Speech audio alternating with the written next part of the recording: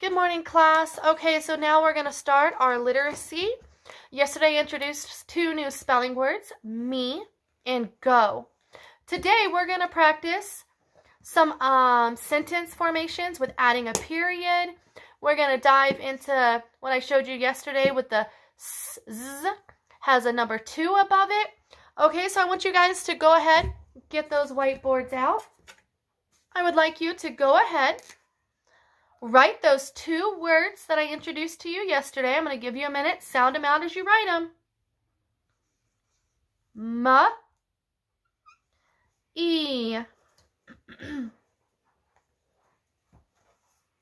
G-O.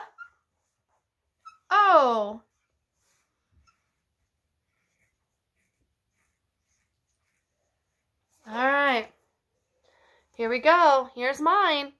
M-E, I underlined it. G-O, I underlined it. Do you guys remember why we underlined those two? That's right. If it's an A, E, I, O, or U, they are open, closed, and it makes its own sound. So M-E makes its own sound, so we're going to underline it. G-O, it makes its own sound, so we underline it. Okay.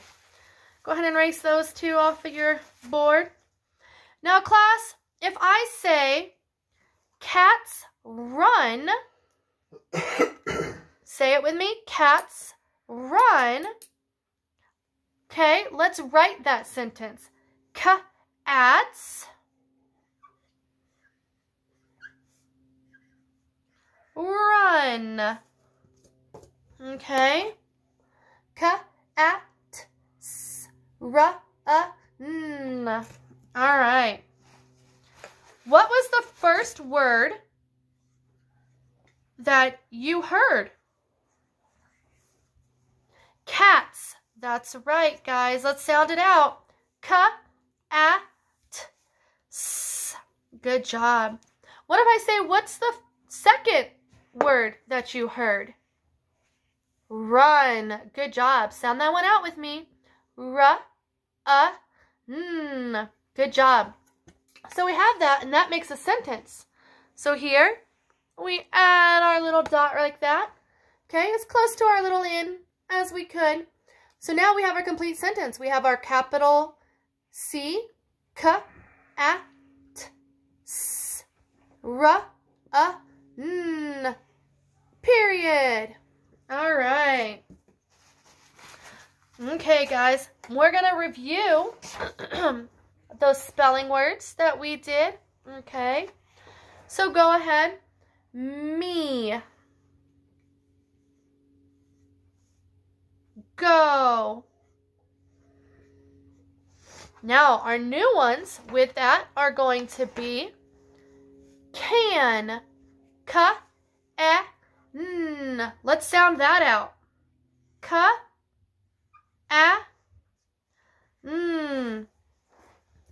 Does that need any underlining? K-A-N. Nope, it is a closed syllable, so we don't have to add any underlines. All right, our next one is. I'm going to give you guys a minute to think about it.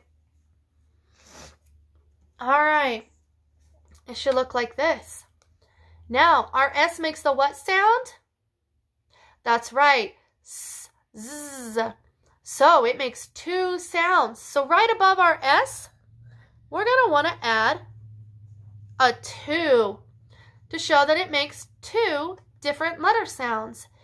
S and Z. Is. All right. Your guys' third one is an. An. Now, that is another closed, see? And it's not an A, E, I, or U.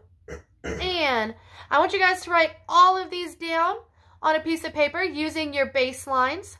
Make sure you're following that along. And practice these spelling words. Another thing is our silent E. We've talked about that in class, okay? So an example, if I wrote S, am, pull. you can't hear that E on the end, right? So I would write it like this because it's our informal spelling, okay? So I put my little dots in between. Like if I was to do apple, I would separate it. Apple.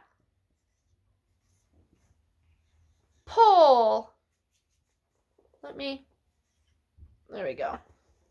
Apple. Okay? Now, when you look at this E on the end of these, we would underline it twice. Okay? We also put a little tiny, oh, I can't write like that. Give me a minute. Tiny 4. Okay? All right. So it should like this. This is what it should look like. Okay? All right. That is to show it is the silent E. All right. That is it for your literacy. We will add some more spelling words tomorrow. I want you guys to go ahead, pull out your paper, and start writing those words for me.